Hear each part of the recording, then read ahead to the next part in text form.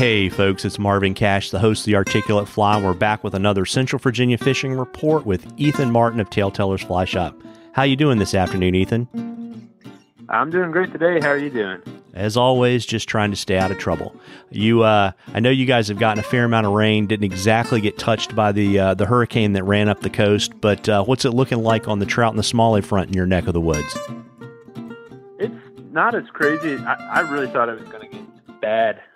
But like you said, it just kind of nixed us.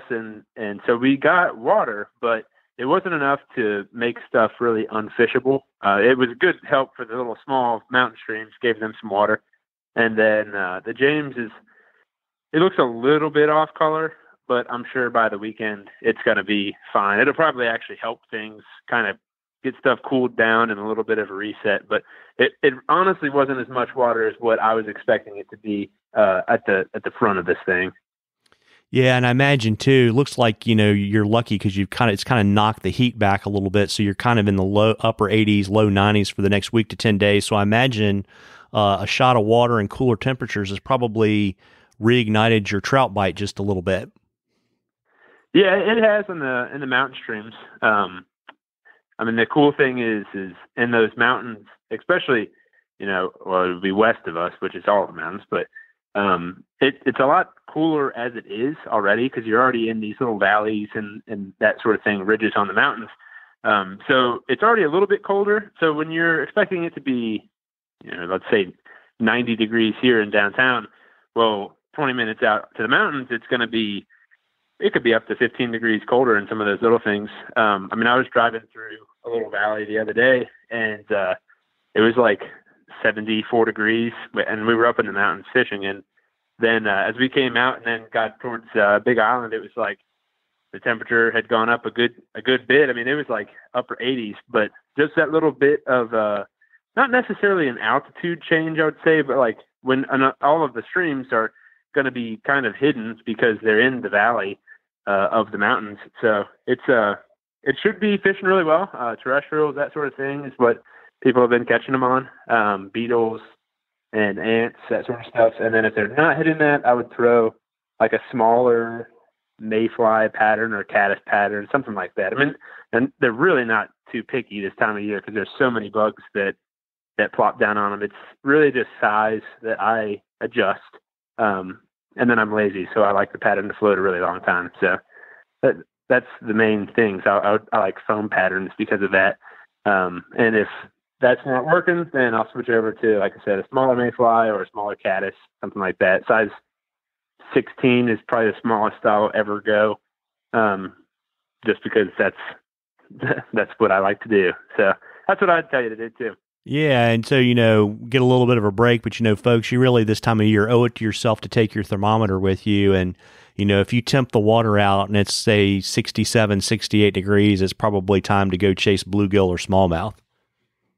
Yeah, for sure. And that's what really I've been doing a lot more of is the smallmouth stuff. And it had slowed down a lot with all the heat that we had gotten.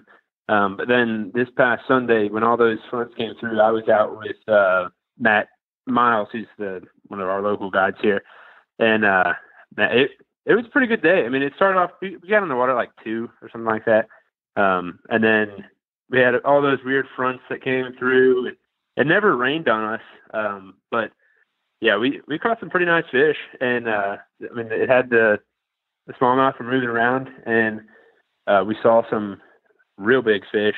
I think we caught 2 like 17 or 18 inch fish, which is not just a story, but it was a lot of fun. I mean, and then that evening frog bite it's pretty good right now. So if you have never tried that, it's definitely worth your time.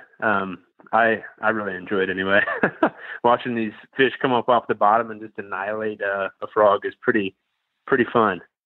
Yeah, and that's probably, well, I know it's a little bit more active than, doing what we would traditionally do and throw a popper out there and letting it kind of stay still and maybe twitching it a little bit. Yep. anything, I guess, one on the kind of the frog technique in terms of like how you fish them, but also kind of how that fits into kind of a normal smallie day these days. Are you all top water, or are you having to kind of go deep every now and again when it either gets really, really hot or something like that?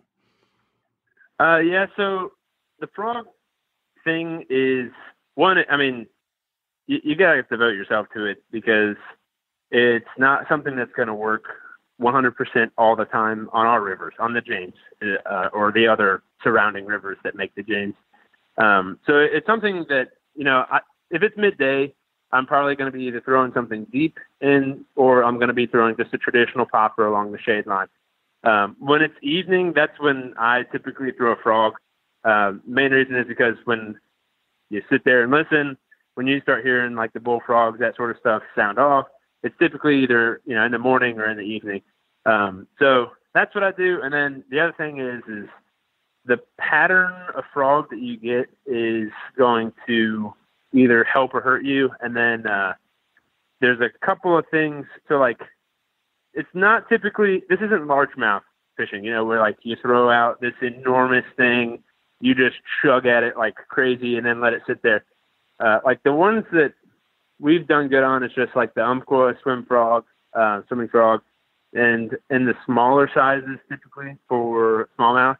And it's not like I said, it's not these 2 to 3 foot long huge strips that have been doing it. It's more just like this sort of subtle, I guess, chug, air quotes is the best way to say it. And then, I also just put out a blog post on our website on sort of popper styles of fishing. So you can always just go to TaleTellers VA and then look for a little bit more in depth on that. And that's just kind of the entirety of popper fishing with like how you fish a frog style pattern. And then just like your traditional chartreuse, boogle bug, like what you said, where cast out, let it sit or twitch it.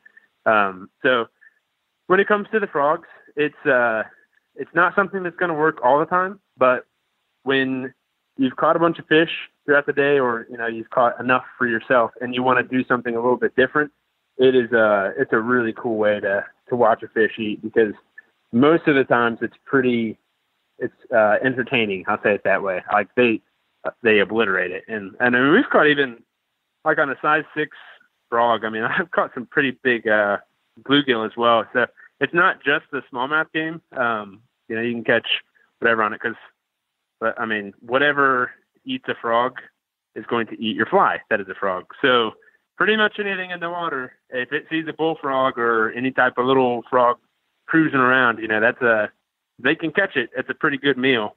Yeah. Game over, as we like to say. Yeah. Oh yeah. And then I guess what you were saying with the popper fishing, it's a noticeable uptick in how many fish are eating poppers, as opposed to just dredging the bottom. So if, say you start on your float in the morning, I would definitely be putting a popper on. So the other thing that you can do if you are sort of planning a float trip is focus on that afternoon stretch of the day. So, rather than going at first light, getting up at 4 and getting to the boat ramp at, 5 or 6 or whatever. If you kind of time it to where you're going to be getting off at dark, as long as you are somewhat familiar with where the boat ramp should be, don't, do something stupid. But if you are able to time it to where you're floating that evening stretch, you'll actually avoid a lot of the kayakers or tubers. Cause most of those people are going to put on at 10, they'll be off at, whenever they get off. So it could be 5, 6 that they get off. So you'll typically avoid a lot of those people that want to get out at first light. And then you're able to fish that evening time where fish are still really active, because the annoying part is if you put on in the morning and it's like 2:00, or even sometimes it's like 1:00, where the fishing just kind of shuts down on the surface. You might catch a fish here or there, especially on the James. Cause the James the past couple of years has just proven itself to be, it's a big fish fishery. It's not high numbers. So when you want to catch the most possible, you've got to time it around, that morning or evening stretch, because that's when they're going to be most active, all fish. Yeah, got it. And we've got a question from Dave, Ethan, and he wanted to know what your go-to smallmouth setup was in terms of your favorite rod, your favorite line, and your favorite leader. Yeah, so my favorite line, I'll just start there because that one's like super easy. The Scientific Angler Bass Bug line has been my favorite bass bug line. Comes in the name. I mean, it's hard for me to want to try something else. Honestly, I've tried a couple of different ones. Like if I've got to make these really long casts, then they make like an amplitude tropical taper that does really good with getting good distances, or even like the MPX Scientific Angler's line. But like for an all around your generic fisherman for bass, the bass bug line, I've not fished a line that comes close to what you get for the price. So that would be my favorite line. If I had a reel, in smallmouth fishing, it can be important. I mean, I wouldn't go with something that's cheap, just because you never know when you're going to catch that 21-inch fish that's going to put you on the reel real quick. So like, I mean, I use Nautilus reels, just because I like them a lot. They're super lightweight. You can hold a lot of line, and I own a fly shop, so I can have a lot of that gear. Yeah, I was just getting ready to say it's because you own a fly shop. Yeah, it is. And then on the rod side of things, I mean, there's a couple different rods that I use that I really like. My favorite, I mean, again, because I own a fly shop, my absolute favorite one has been the Thomas & Thomas Exocet SS 200. That's a lot of words, but what it is it's a little bit shorter rod that's designed to throw a 200 grain line. And it was really, it was a streamer rod was the premise of why they created it. But you can throw bass flies, like big poppers, that sort of stuff, super easy. And so that is to me the premier, my favorite all around bass rod. If I had to pick a second one, I've got one, the Axiom 2X in a 7-weight that's kind of the second rod I always bring on the boat. And that's, my dad fishes that when he's in the water with me. And it's a really accurate rod. It's easy to cast with that bass bug line. You match it, the 7-weight line to 7-weight rod, and it's a really accurate stick. So if you're not trying to spend the money, if you don't want like the top of the line stuff, then that would be probably where I would point you to next, would be the Axiom 2X in a 7-weight. I know some guys that use an 8-weight. I know some guys that use a 6-weight, like Matt Miles. He'll use a 6-weight a lot of times for clients. It's helpful to get clients to cast. The 200 grain Exocet is a little bit similar to, or it's basically a 6-weight.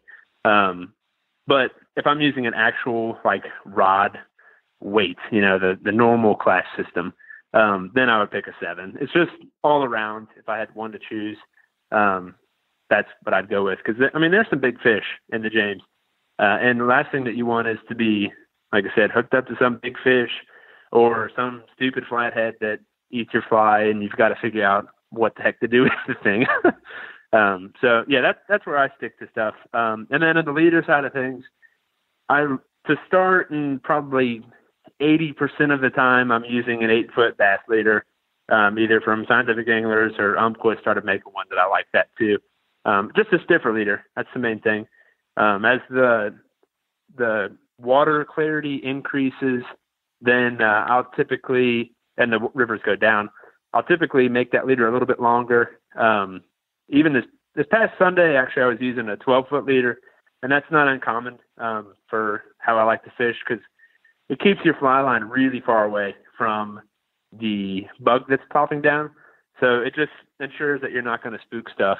And again, that's something that if somebody wants more, I guess, nerdy info on bass leaders, that's another blog post that we did, might have been 2 or 3 weeks ago now, but that's on our website too. You can just Google search it, bass leaders, and there's sort of a rundown of different ways to rig up a bass leader. But like I said, if you want the easy answer, 8 foot is what you're going to be looking at. And then I like them to be in that 12-pound range, and up, somewhere in that. But 12 is the most common. 12-pound, 8-foot bass leader is going to be the most common that I use. Yeah, well, there you go. And, folks, we love questions at the Articulate Fly. If you'll send us a question, you can email them to us. You can send them to us on our Facebook or Instagram page. If we use your question, I'll send you some Articulate Fly swag, and we will enter you into a drawing for something cool from the shop at the end of the season. Before I let you hop, Ethan, why don't you let folks know where they can find you, your hours, and all that kind of good stuff? Yeah, so you can find us at downtown Lynchburg. We're on Commerce Street, 920 Commerce Street in downtown. We're about a block away from the James River. You can come here. You can come to the shop. Most normal summer days, you can even wade the James in downtown. And then if you're farther away, then you can always find us online at TaleTellersVA.com or Instagram, which is also TaleTellersVA, or Facebook. So a lot of different ways. You can call, you can email. I'm pretty much the one that's going to answer anything. We're open, Monday through Saturday. So, like I said, a lot of different ways. There's no excuse if you've got a question about something. I'm not a very, intimidating guy. So you can shoot your questions away, and I'd love to hear from you. Well, there you go. Well, listen, folks, take advantage of this kind of brief reprieve in the heat to get out there and chase some trout or some smallmouth. Tight lines, everybody. Tight lines, Ethan. Tight lines.